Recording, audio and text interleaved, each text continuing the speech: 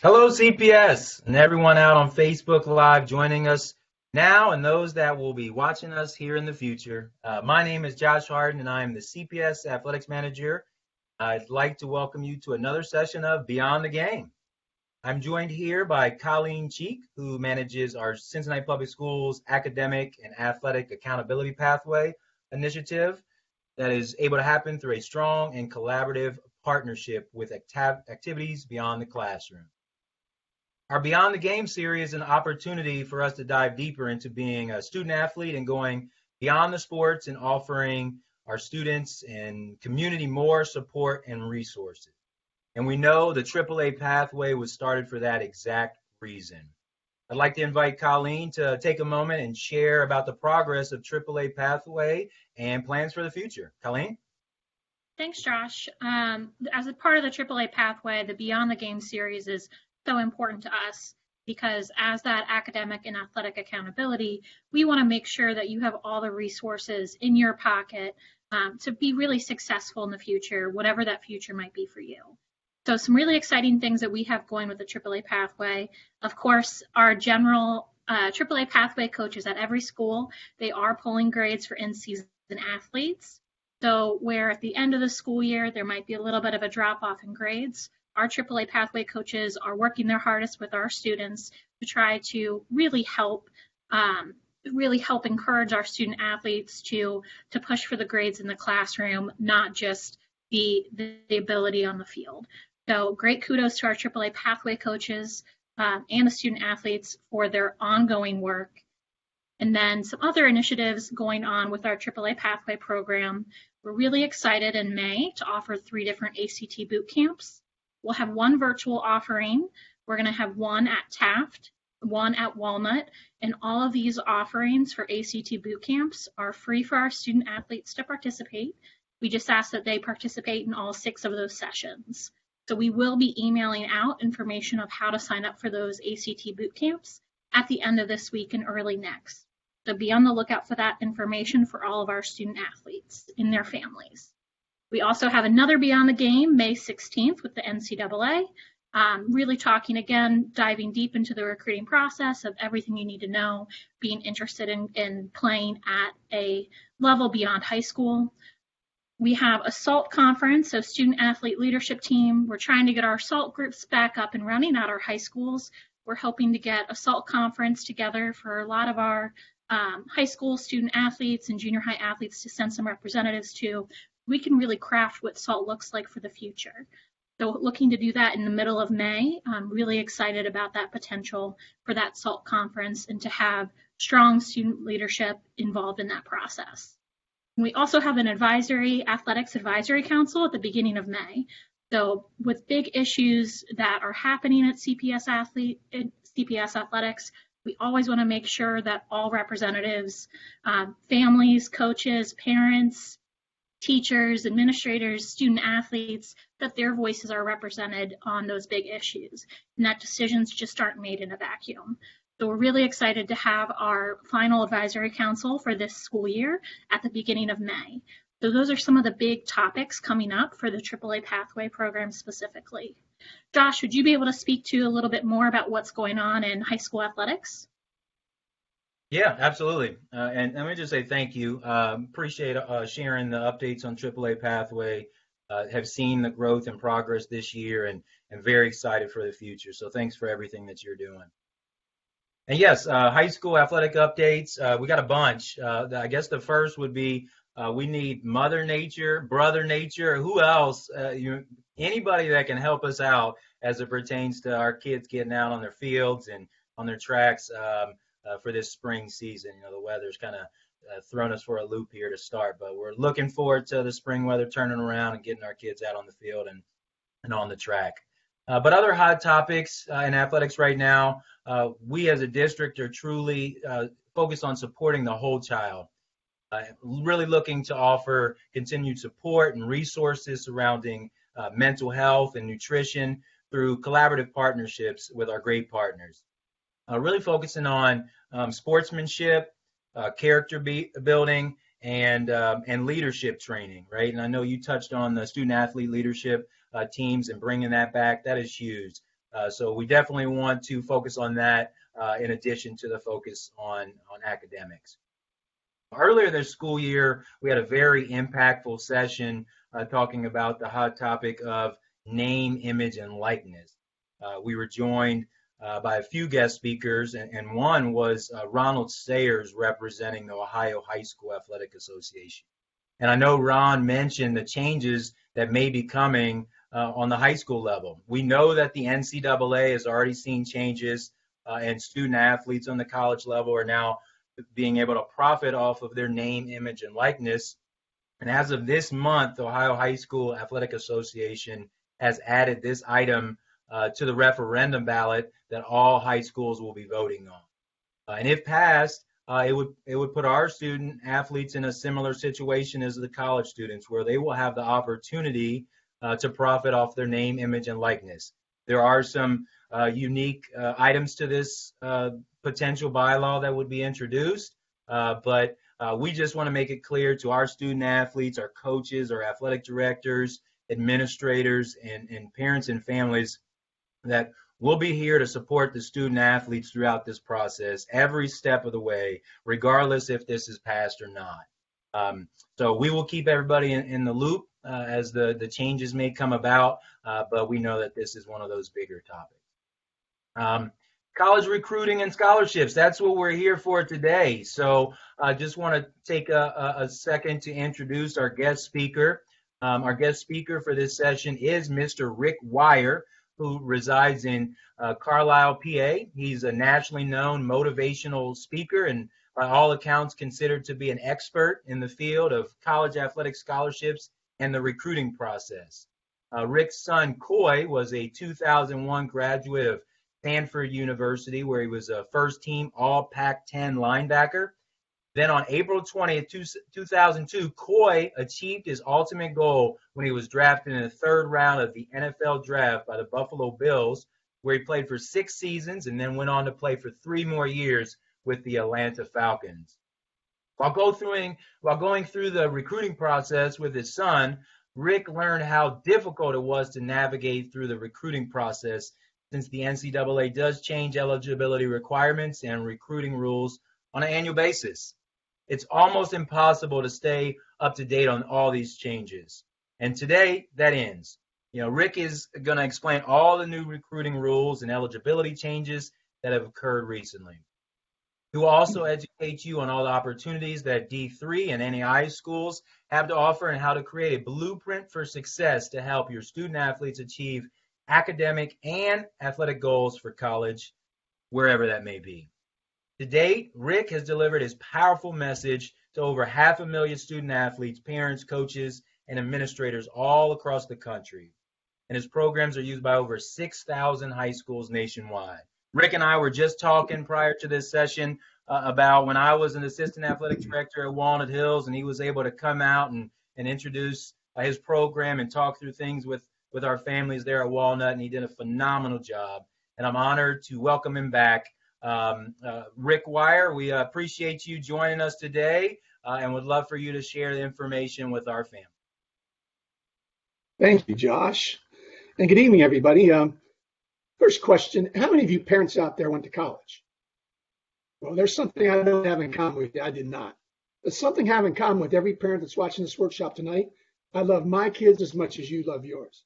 That's really what brought me here today. When my son, Coy, who we were just talking about, was 7, 8, 9 years old, he displayed a huge amount of athletic talent. Everything he touched, everything he did, he excelled in everything. Then in 2nd grade, his teacher called one day and said she was having adult conversations with her 2nd grade son, and she thought maybe he was pretty smart, so she wanted to test him. She called 2 weeks later. She said, I was right. Coy scored 150 on the IQ test. I said, is that good? She said, no, that's genius. I said, thank goodness for my wife. That's not that funny. Now I'm thinking, what if this continues? So in middle school, and high school, I'm going to help my son.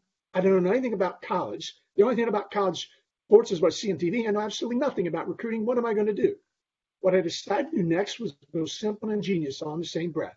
I just decided to talk to other parents where I lived back here in central Pennsylvania who had kids who were being recruited. Some highly recruited, some not so highly recruited. I asked them what they liked and disliked about the college recruiting process and what they might do differently if they could do it all over again, if anything.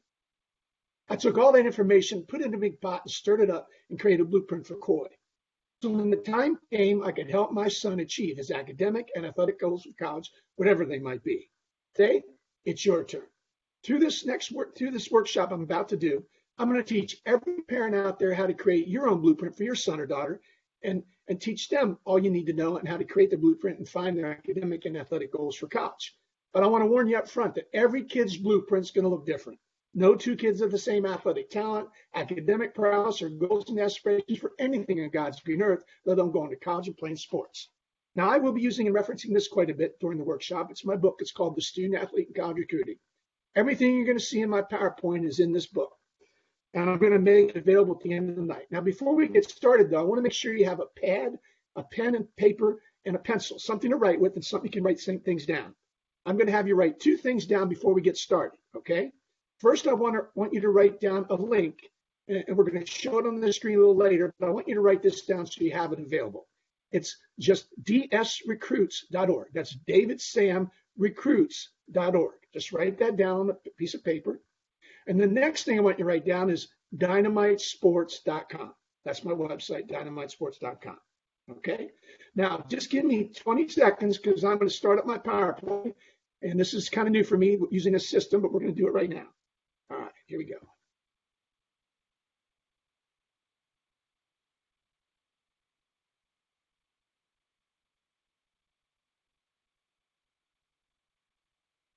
Pauline, are we good to go? Give it 1 sec. Sometimes it's a little delayed.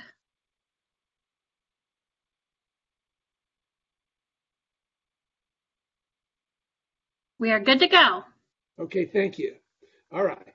Now, when we started this workshop, this is what your recruiting toolbox looked like. It's pretty empty, but when we're done, it's going to be filled up. I'm going to give you all the tools that you need. We're going to cover 4 topics during this workshop: academics, athletics, marketing, and recruiting.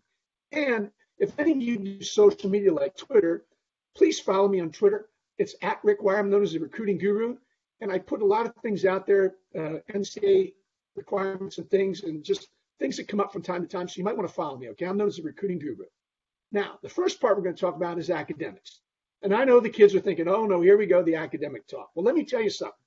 This first section of this workshop might be the most important academic talk you ever hear. Let me tell you something. It doesn't matter how good you are in your sport, how many touchdowns you score, how many home runs you hit, how many field goals you make, how many soccer goals, lacrosse goals you make. It doesn't matter. If you don't have it in the classroom and you don't have what colleges are looking for, eligibility, academic eligibility wise, you might get a lot of interest, but you might be sorry about how many offers and opportunities you get.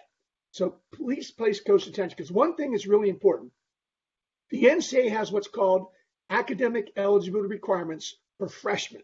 In other words, there's certain eligibility requirements that you have to meet coming into college in order to be eligible to play as a freshman your first year. Now, most college coaches don't want you to play your freshman year. They're going to redshirt you and save your 4 years of eligibility, but they do need you to be eligible to play just in case the upperclassman on the roster that plays your position, the only other kid that plays your position, goes down 3 games into the season with a season-ending injury. Now, then they're going to need you to play. They're going to take you off redshirt and they're going to play you. So you have to be eligible academically to play, or they can't play you. So we're going to talk about this shortly. Academics have a huge impact in college recruiting, and you have to work with your counselor. Listen, kids, if you haven't told your high school counselor that you want to play sports in college, tell him or her tomorrow, because there's some triggers they can put in place and things that they can follow you and make sure track your academic eligibility to make sure you're prepared to meet all these requirements. And take the test early. I had Coy take the SAT test, which is what we mainly take here in Pennsylvania, in October of his freshman year at Cedar Cliff High School. The counselors rolled their eyes at me. They said, come on, Rick, he's not going to have all the math or English he's going to need to score, eventually be his best scores, right? Well, I knew that. I just didn't want him walking into some huge auditorium his junior, senior year on a Saturday morning at 7:30 a.m., which is after Friday night, by the way, to take what could be the biggest test of his life up to that point. Maybe even have some scholarship offers hanging in the wings based on his scores on this test. I just thought that'd be a lot of pressure on my son, and kids have enough of that on today. They don't need any more. Oh, he took the test again his junior year. He scored 350 points higher, which he should have. But you know what he said to me after he took it the second time? He said, Dad, it felt a lot different this time. I said, really? He said, yeah, comfortable, felt more comfortable. I said, no kidding. You kids can take these tests as many times as you want. And listen to this. Many colleges will allow you, if you take the SAT test, will allow you to take the highest verbal scores in one SAT, the highest math scores in another, and add the two together. You just have to ask the college. And here's something else I'm going to tell you. If you take the SAT test and you don't get the scores you wanted to get, hoped to get, or thought you needed to get, try taking the other test, the ACT. Some kids do better in one test over the other for no apparent reason, just clicks different up here. Next. I don't know if you saw this, but you might want to get your phone out and take a picture of this slide, because everybody that's watching this workshop is going to get a free $350 SAT or ACT prep program from one of my partner companies called eKnowledge. This prep program has over 11 hours of video instruction, sample files, thousands of questions, and even sample tests. Now, all you do is go to that web address, eknowledge.com/dynamite-sports, so take a picture of that, okay? And then this will come up. Then you got to choose which one you want, the SAT or the ACT. Now, the only thing you'll pay is the shipping, is the registration and tech support, which is $19.99. I get one penny, it all goes to eKnowledge. But one thing I can guarantee you, this prep program, I guarantee you, will increase your or your child's test scores. And anytime you can do that, count your blessings. Next, the NCAA. So what are these freshman eligibility requirements? These are the requirements for Division I, Division II freshman eligibility, to be able to play in college as a freshman. Now, every high school in the country has their own NCAA-approved core course list. On this list, you won't find gym, health, food, 3, or woodworking 4. But you will find English, math, natural science, physical science, social science, languages have their core subjects only. Listen carefully. From this moment forward, when you talk about your or your student-athlete's GPA, for example, no longer bring up or discuss their overall or cumulative GPA, because when it comes to this stuff, NCAA eligibility, that overall or cumulative GPA means absolutely nothing. All that counts is their core GPA with the core subjects from the NCAA-approved core course list on your high school's list. That's it. Now, you got to complete and pass 16 of these courses by the time you graduate. That's not difficult to do, but this could be 3 years of eligible hunter hire. Listen, boys and girls, if you want to play D1 and D2 sports, and you want to be eligible to play as a freshman in college, which is going to help get more opportunities, this means you got to have 3 years of algebra or higher. That means algebra 2, algebra 3, trig, calculus. Are you taking these courses? And you got to meet the sliding scale of eligibility, also known as the qualifier index. Now, the sliding scale was basically designed by the NCAA to help kids that maybe do better in the classroom but don't test well. Here's basically how it works. The higher GPA in the classroom, the lower the test scores. The higher the test scores, the lower GPA in the classroom. Sliding scale. It's a beautiful thing. And you got to register with the NCAA Eligibility Center.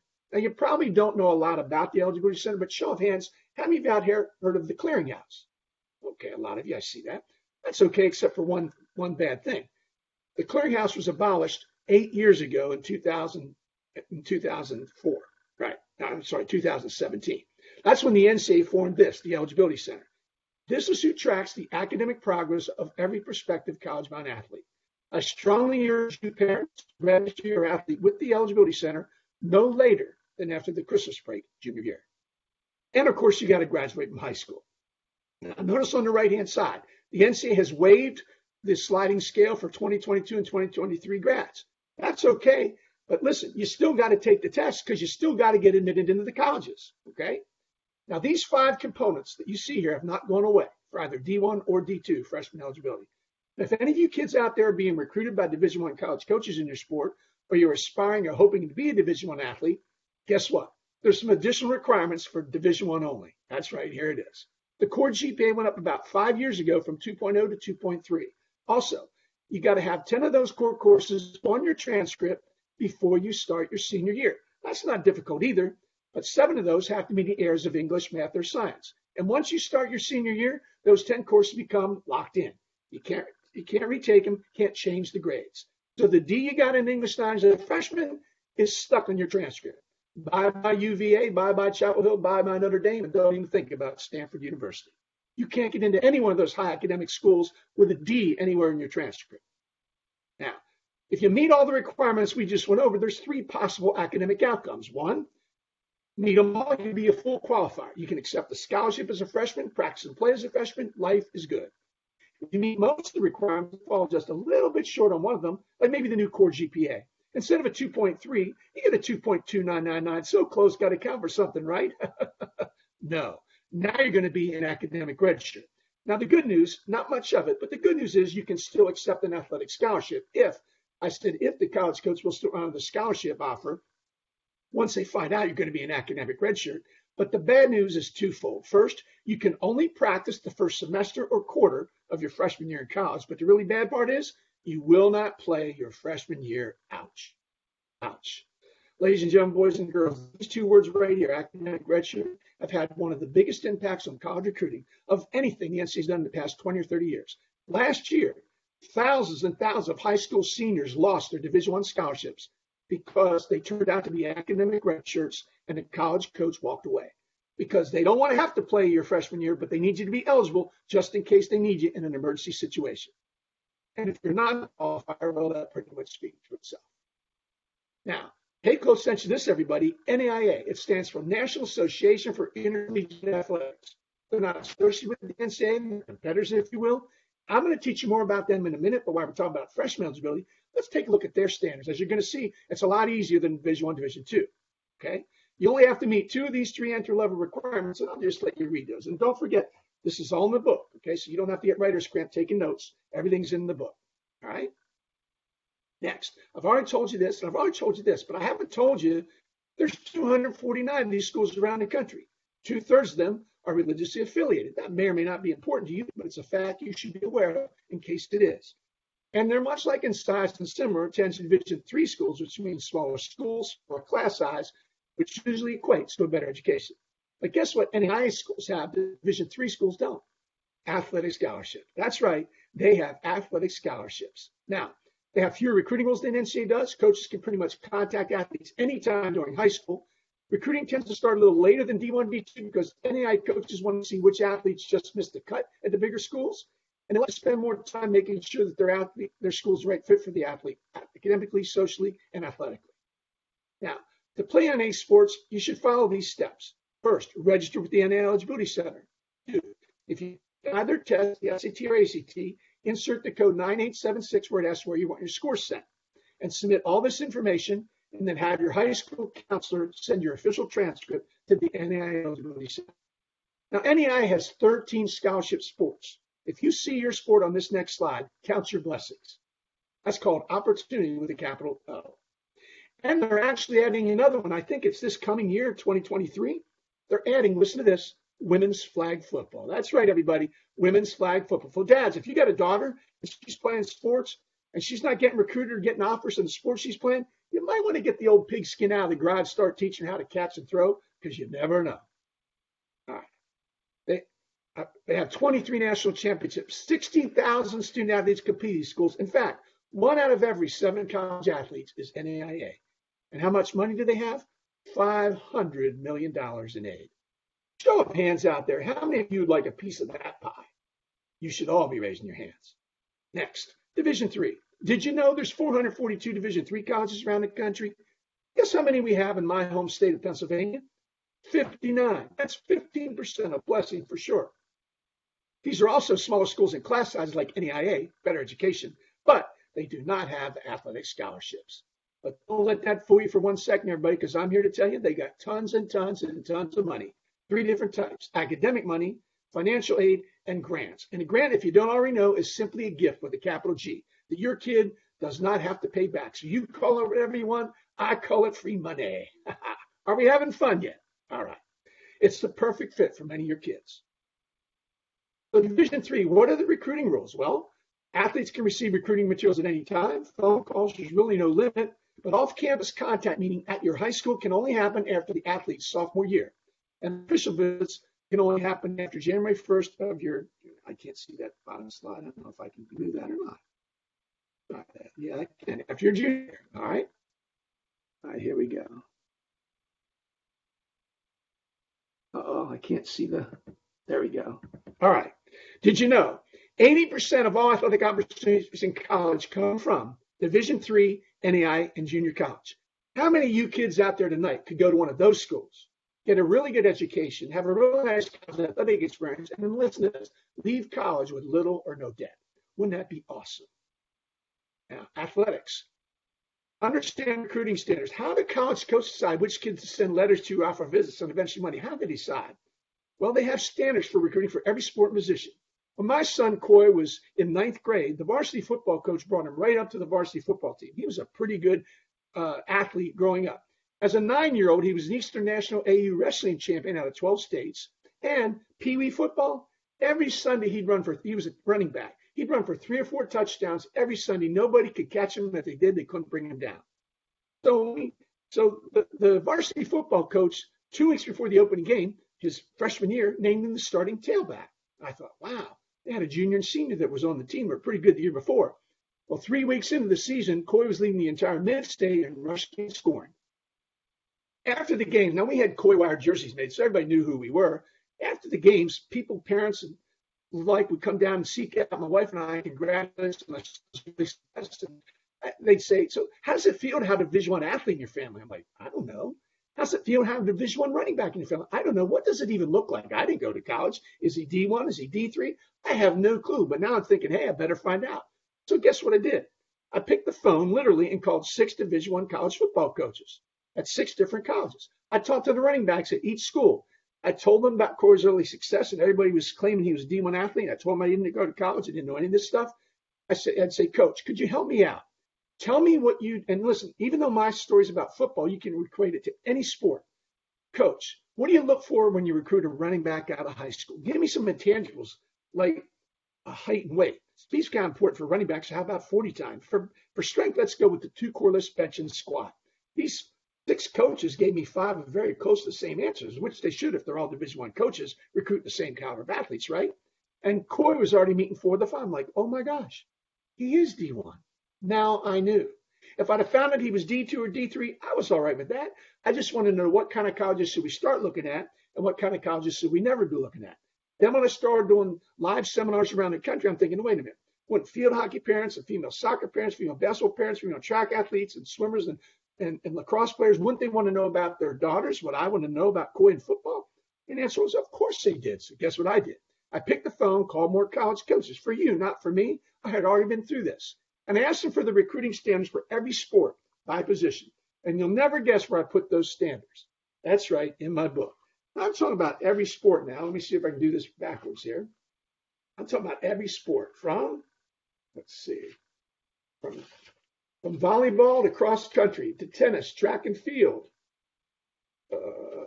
softball, swimming, crew, soccer, ice hockey, lacrosse, huge growing sport in the East, gymnastics, golf, field hockey, men's and women's basketball, baseball, and of course football. Now for football, I called the University of Florida State coaches. And I told them about my Coy's early success, and I asked them if they could put together a chart for me by position with those same 5 recruiting intangibles: preferred height, weight, 40 time bench, and squat. Now listen to what they said they look for when they recruit a lineman out of high school. This is Florida State. Listen to this. Preferred height, 6'4". Preferred weight, 280 pounds. Ooh. Run a 5'1", 40 or better. That's smoking. Bench 320, squat 450. Are you kidding me? There's a name for this kid. You know what it is? Freak. This kid's a freak. That's right. Now, are they walking the halls of every high school in the country? Absolutely not. Do they exist? Yes, they do. College coaches got to find them, though, right? But what if a young man goes to a CPS, one of the public schools in CPS, and he's a lineman on the football team? He wants to play in college, but he's not 6'4", he's 6'1". He doesn't weigh 280 pounds either. He's 250 soaking wet. Doesn't run a 5'1", 40 either, maybe 5'5" with the wind at his back. Doesn't bench 320 either, maybe high 260s. Doesn't squat 450 either, maybe 325. Does that mean this kid can't be a lineman in college? Absolutely not. But what does it mean? It won't be a Division I school. It also won't be a Division II school because in football, size matters. The standards that I just read to you are Division III. Still pretty big, fast, and strong. Parents, this is where it starts for you. Time, speed, distance, height, weight, 40 time. How fast my daughter can swim the 50-meter breaststroke. How far my son can throw the javelin. How fast my daughter can throw the softball underhand, et cetera, et cetera, et cetera. Parents, if you don't know what the college standards are for your kid's sport position, how are you going to know where to start looking in colleges? Now, in my book, this came from the NCAA. These are the scholarship limits, the percentage of high school senior girls that go on to participate in college. And notice the second, third column say scholarship. Should really say scholarship limits. You see, the NCAA has scholarship limits for every sport, male and female, both Division I, Division II. Look on the right-hand side under basketball, Division II. Check that out. The most number of scholarships a Division II women's basketball program can have on the roster at any given time is 10. That's the good news. The bad news is you have to divide every one of these numbers by 5. Why? Freshman, sophomore, junior, senior, fifth year, senior. That's why 5 years of recruiting classes. You do the math. 10 scholarship limit for Division II women's basketball divided by 5 recruiting classes is only what? 2 scholarships per year per college. You're kidding, right? No, I'm not kidding. Now, how good do you think a young lady needs to be recruited, considered, and offered just a Division II basketball scholarship? Well, as they say in Dutch country, Lancaster, Pennsylvania, not too far down the road from where I live, pretty darn good.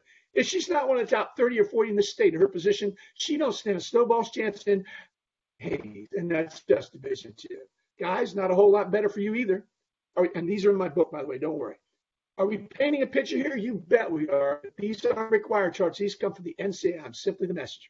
But they say that knowledge is power, right? These programs, these charts are pretty darn powerful. Now, marketing. This is one of the hardest things for parents to do. Now, parents, listen to me. You got to be honest and realistic about your kid's talent and ability. Because if you're not only could you ruin any chance your son or daughter has of finding the right school, the right fit, or any money, it could literally turn out to be the biggest mistake you make for your student athlete. Some parents think their kids are this when perhaps they're this. And there's nothing wrong with this.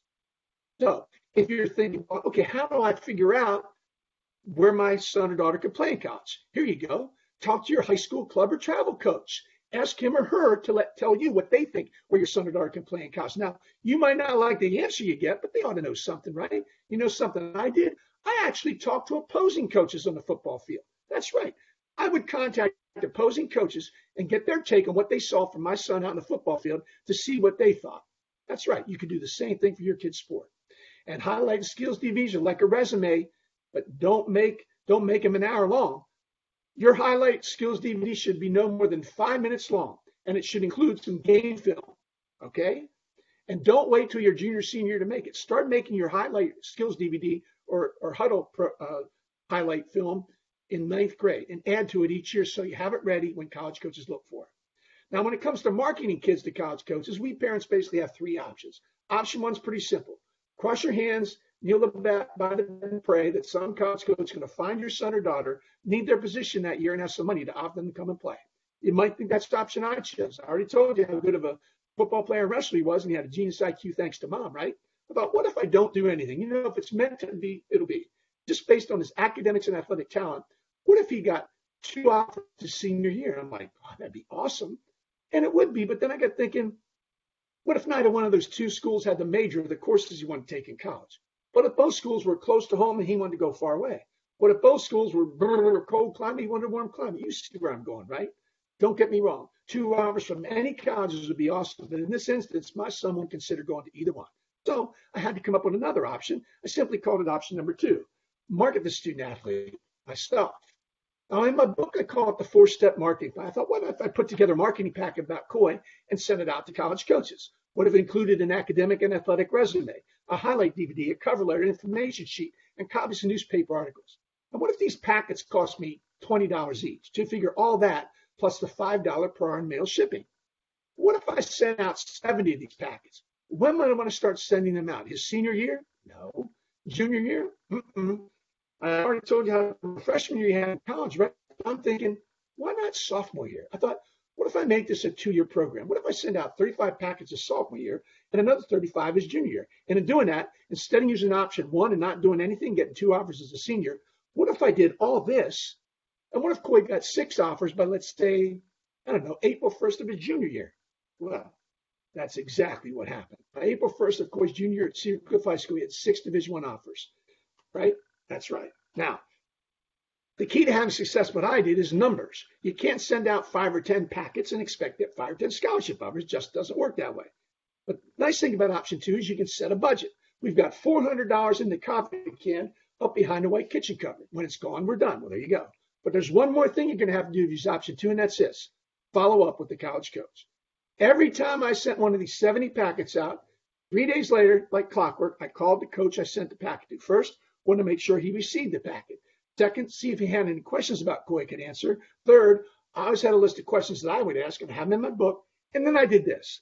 I'd say, Coach, when I told Coy who I was calling today, he started to ask me some questions about your school, your university, and your football program. And I didn't have the answers to all, but he's right here in the living room. Hey, Coy, could you come here a minute, son? Coach, would it be okay if I put Coy on the phone, let him ask a few questions? And the college football coach would say, well, sure, I'd love to speak with Coy. Well, of course they would. What was about to be conducted right then and there over the phone? What might you call that? An interview. That's right, an interview. Now, they've already seen Coy's transcript, phenomenal student. They've seen his highlight video, freak athlete. Now to get to interview him over the phone, if Coy wasn't already on this college coach's recruiting list, he will be now. But if he was on this guy's list to begin with, he's probably going to move up a few notches. Would you agree? That's right. This, ladies and gentlemen, is option number 2.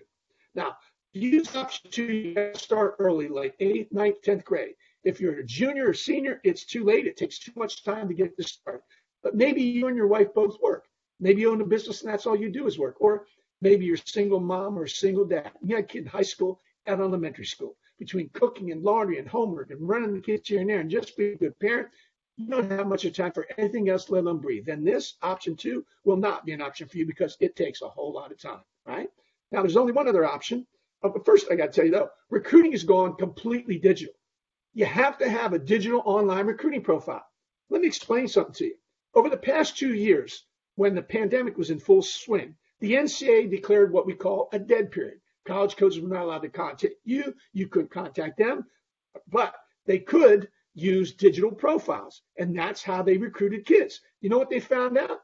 Hey, we don't have to get on planes and use recruiting budget to go see kids. We can see them online. We can see, like in Huddle, a highlight video. We can see their transcripts. We can learn about the kid in a profile, a digital online recruiting profile.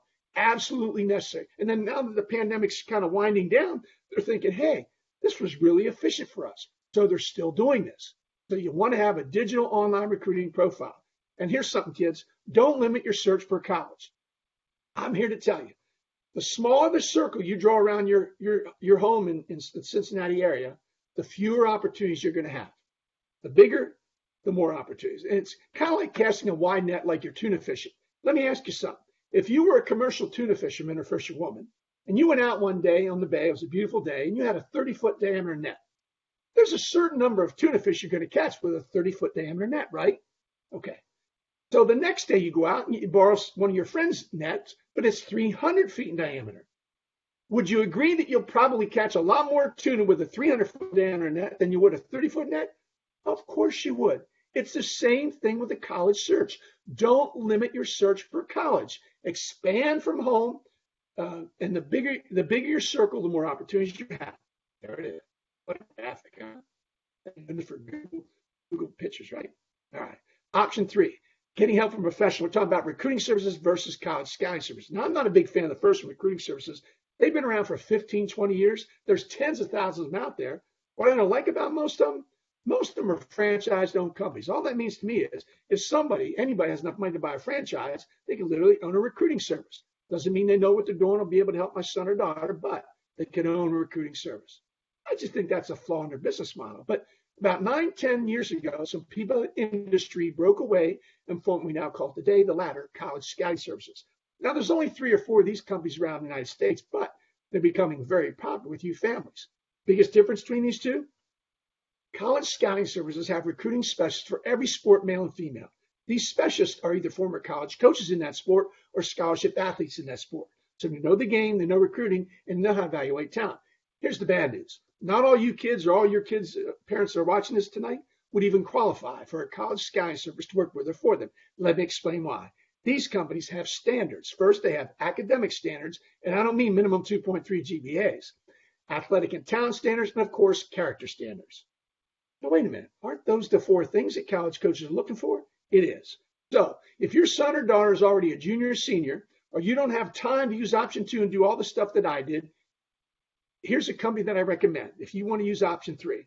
They're based out of Chicago, Illinois. They are a college scouting service, and I can tell you they care about kids and education as much as I do. They're called Next College Student Athlete, NCSA. Anybody ever heard of them? Whoa. Anybody using them? Okay, well, great. Well, let me tell you a little something about NCSA. What's the biggest benefit of using them? Well, the best way to describe what they do is this. Imagine if Rick Wire was your next door neighbor, right? And anytime your son or daughter got a letter, you could walk across the lawn and knock on my door and say, hey, Rick, my kid got a letter. You take a look at it. Sure, I would. And then maybe you want to take your kid on some recruiting visits. Could you imagine if you could pick my brain and I could help guide you through this? That's what NCSA's recruiting coaches do to help you out. They help track and monitor you all through this thing. Now, here's some information about NCSA. They recruit for 32 NCAA varsity sports, and they're the only NCAA-approved college recruiting service in the country. 40,000 college coaches used their network in 2019. That same year, 6.3 million profiles reviewed and 5.2 million athletes were followed. And 25,000 enrolled NCSA athletes received college commitments in 2019. That's incredible. Are they successful in what they do? I think we just figured that out. 95% of the seniors that qualify to work with them and then enroll in their programs get an average of $16,700 a year for 4 years. This, ladies and gentlemen, boys and girls, is option number 3. Now, NCSA is going to offer every family attending this workshop tonight, their student athletes going to get a free digital online recruiting profile. That's right, the thing we were just talking about, a free digital online recruiting profile linked to the Recruit Match database that's used by over 40,000 college coaches at every level. And they're going to give the moms and dads and guardians a free college scout recruiting assessment of their student athlete. And here's what you're going to get. This free digital profile includes photo, personal information of the student athlete, address, cell phone, email, mom and dad's information, your coaches, your counselors' information, your stats and athletic achievements. You can upload your transcript for college coaches to view. And look at this. You can upload up to 6 highlight videos. Now, even if you want to try this yourself, like I did first, you got a free profile. You can send this stuff out to college coaches. And then they'll give moms and dads that free college scout recruiting assessment from one of these certified former college coach or scholarship athlete. Now, remember what I said earlier. Okay, here's this link. I told you to write this down, but here it is. Okay, to get your free digital online recruiting profile, and we're going to put this link up in the chat box. So Josh, you can do that now, but it's right here also. Josh is going to put it in the chat box. dsrecruits.org. So all you do is open up a browser on your phone and type in dsrecruits.org, and then just fill out the form. Okay, it'll say location. Drop down menu will say CPS athletics. And then at the bottom, just answer all the questions. At the end, it'll say, don't forget to check yes at the bottom of the form when asked if you want to receive the free profile. Then NCSA will email your student athlete the link to start creating the profile. Okay? So there you go. Take a picture of that slide if you want. If you need help, you can text me at my cell phone number. There you go. Now, recruiting. This is what you're all waiting for. Pay close attention. Oh, by the way, don't fill that form out now. Just open, if you want, you can open it up on your phone and you can fill it out when we get to the end, and I'll tell you how to go through this again, okay? But anyway, pay attention to this. There's 2 types of recruiting visits, official and unofficial. Most coaches will tell you that the official visits are the most important because those are the ones that college coaches pay for, but I'm going to tell you just the opposite. I believe the unofficial visits are the most important. In fact, I call this the money page. This is where the Wire family made all the money. The problem with an unofficial visit, they're not even allowed to give you a soda pop, but they can give you 3 free tickets to home sporting events. The Wire family, we saw 15 big-time college football games. That's right, 15. All I did was pick the phone, called 15 college coaches, and asked them for tickets. Hey, for all they knew, I had the next Walter Payton sitting in my living room. What was it going to cost them to find out? Just 3 tickets. Now, you might be thinking, why did Rick take Coy on all the 15 visits? I'll tell you why. I wanted my son to see as many types, and listen to this, as many types of colleges, campuses, facilities, coaching staffs, types of kids that were being recruited as possible. So that when he found the right fit, Stanford University, his heart would tell him, and this will never lie. But on these visits, we'd go to a game, they would put us on the sideline for pregame warm-up. Coy got to be 15 feet from a Division I running back. He got to see how ripped, athletic, fast, strong, and quick these kids were. You know why that was so important for me as dad? I needed Coy to see what that looked like up close and personal. That way, if on the way home, Coy would have turned to me and said, hey, Dad, I can't be that. I'd have said, son, it's okay. We're just looking at the wrong schools. Makes sense, right? Okay. These visits can be taken at any time. I recommend starting as early as 4th grade. That's just a joke. But listen, don't worry about taking these visits or setting them up. It's all in my book. Now, how to set them up, who to call, what to say, and all that. And listen, I recommend taking 2 unofficial visits your freshman year. The first one's got to be a D1. Second one, D3. One of the things you're going to do is go see a practice. When you're shaking the hands of these kids coming off the field or court, if you get a neck cramp, that's a sign from above, literally from above. That means your son or daughter is never going to play Division I athletics unless they grow 18 inches over the next couple of years. But then you go visit a D3 school, and the kids look a little more your kid's size. Your kid feels a little more comfortable. There you go. But you'll never find this out unless you take these unofficial visits. And it's really important how to do this. It's one of the most important things you can do as a family. And you take as many unofficial visits as possible. Now, one of the visits we took, one of the 6 schools that offered Coyote was Pitt. Now, we set up the visit, we toured the facilities, we saw a dorm, and then we got back to the football hub. And listen, no matter what sport your kid plays, listen to what I did. You can do the same thing when you're on your visits with your kid for their sport. I always look for a player to talk to. I saw a kid come out of the meeting room in the far corner of the building. He had flip-flops, gym shorts, T-shirt, and a folder in his hand. I turned to the coach and said, "Hey, coach, can we talk to that young man for a few minutes?" He said, "Sure." "Hey, Darnell, come here a minute." Kid started walking towards us. He got closer and closer and closer and closer and closer and closer and closer and closer. Hi, Darnell. Darnell was a 6'6", 225-pound All-American quarterback from a little double-A school in Kentucky.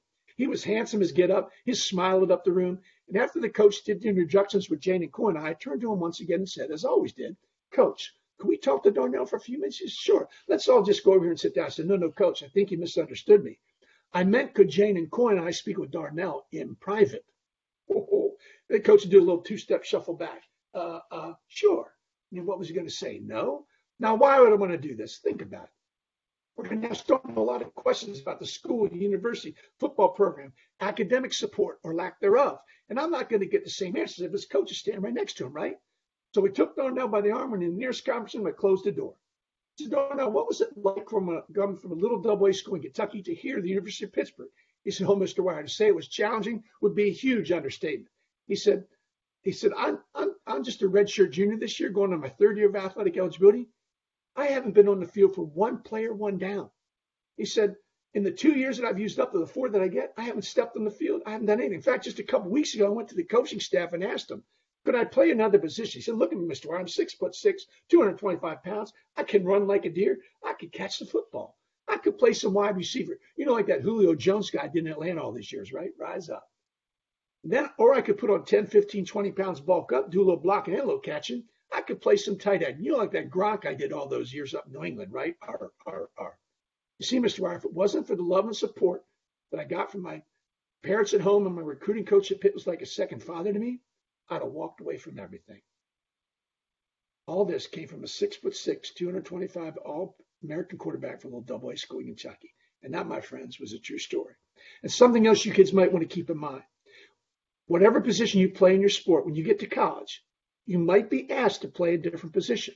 You need to think real hard about whether you want or not to do this, because if you agree to do it, you're probably going to get on the field or court a lot earlier, and then maybe switch to your position back. You have to talk to your coaches about that, but don't be afraid to switch positions if a college coach needs you to do that. And listen, one of the things, when I do these live events, there's always a kid comes up to me and says, "Mr. Wire, what do I need to do to play college sports?" I said, "Look, basically academics, work hard, but if you want to be a college athlete in any sport at any level, you better outwork everyone every single day." Let me say that again. Outwork everyone every single day. It was my son's mantra through high school, college, and the NFL. I even had wristbands made of it. Look at that. Outwork everyone every single day. It's what it takes to play college sports at any level and be the best. Now, official visits. These used to happen your senior year, but not anymore. The colleges can pay for all or part of the visit. Now, you can only take 5 official visits, but only 1 official visit per school. And they can't exceed more than 48 hours. Don't worry, the college coach will take care of that. And you'll need test scores, transcripts, and a few other things. Now, college can pay for the following for you and your parents. And don't forget, all this is in my book, okay? So just pay attention here.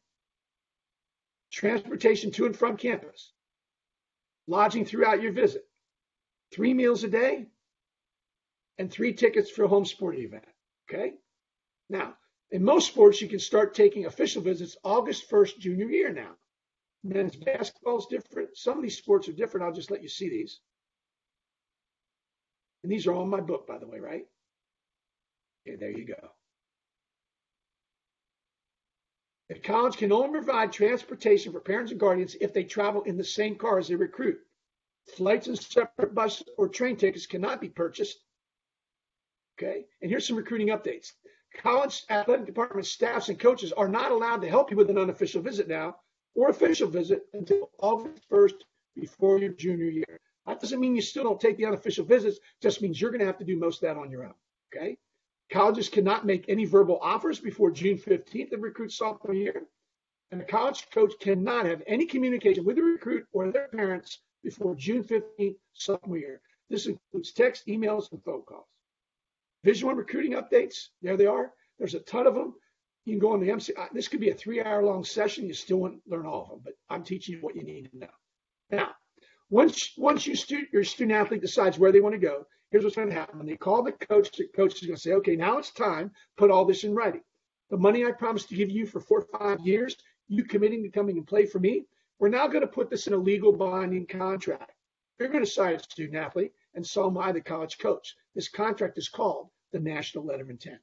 Listen very carefully, parents. Don't ever, ever, ever let your son or daughter sign this legal binding contract unless you know in your heart it's where your kid wants to go, not where you want them to go, where they want to go.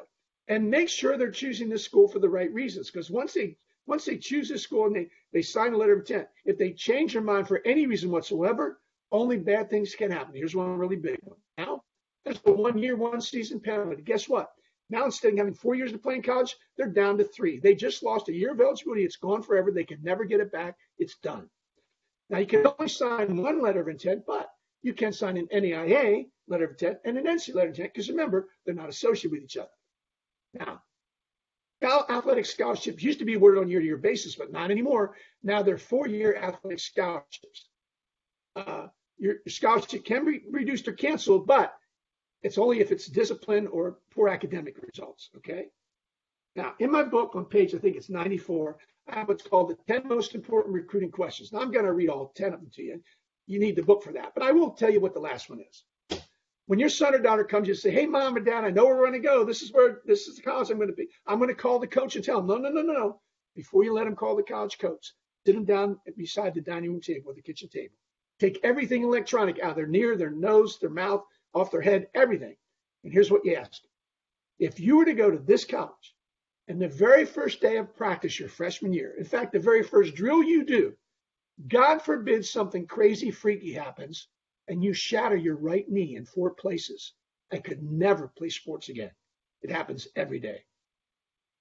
Ask them this. Would they still want to go to this college for 4 years, get their education? If they can answer yes to that question, mom and dad, they found the right school. If not, you should probably keep looking. Now, what about redshirt? Redshirt means this. You get 5 years of college to play 4 years of athletic eligibility. I recommend every kid go to a school where the coach tells you they're going to redshirt you and save your 4 years. That way, your first year, your redshirt year, you can practice all that, but you don't play. You can get used to the speed of the game, the size of the players, being 100,000. In my son's case, 3,200 miles from home, okay? And you can practice and travel and do everything. But listen, here's something else. Coy redshirted his freshman year, but at the end of his 4th year of school, his senior year of school, he was a redshirt junior. He had 1 year of eligibility left. There was one final exam he couldn't take, because if he took it and he passed, he would have to graduate from Stanford and missed out on running the football his 4th year. And then I found out Stanford had a program where my son, listen to this, get his master's degree in that 1/5 final year. I'm like, what? I thought a master's degree was a 2-year program. Well, apparently not anymore. Coy could leave Stanford in 5 years with a master's degree in his back pocket. You know how much money that's worth in the corporate world, kids? Lots of money. Then I found out lots of other colleges had the same program, but they college coaches don't tell us that, but I'm telling you. And here's what you do. When some coach says, hey, I want your son or daughter to commit to us their junior year, we want to know that they're committed to us and we don't have to worry about that position. You say to them, well, you are one of the top schools on the list. Don't ever tell a college coach they're the number 1 school on the list. Just say you're on one of the top schools on their list. But let me ask you a question, college coach. If my son or daughter does what you ask and commits early, when they get to your college, if they get all their coursework done in 4 years, would you get them into that accelerated master's program you have? If they really want your son or daughter to come to their team, they're going to extend their hand and say, I can make that happen. The next thing you better do, get it in writing. Because if it's an assistant coach, they might not be at that school 5 years after your kid's there. But you get in writing and your kid gets all their coursework done in 4 years, even if that coach leaves, guess what? They're getting an accelerated master's program.